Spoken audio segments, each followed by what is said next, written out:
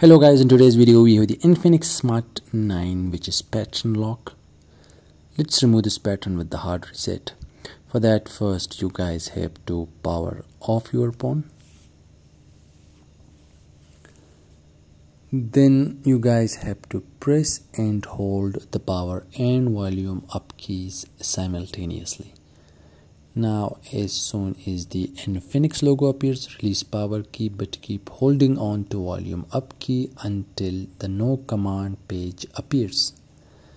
Now here again press power and volume up keys for the recovery menu. Inside the recovery menu, use volume keys to navigate through the option and use power key to select an option. Select wipe data, then factory data reset, and this will completely erase all the data on your phone. After that, select reboot system now. After the reboot, your phone will take some time to load up, so you guys have to wait for it.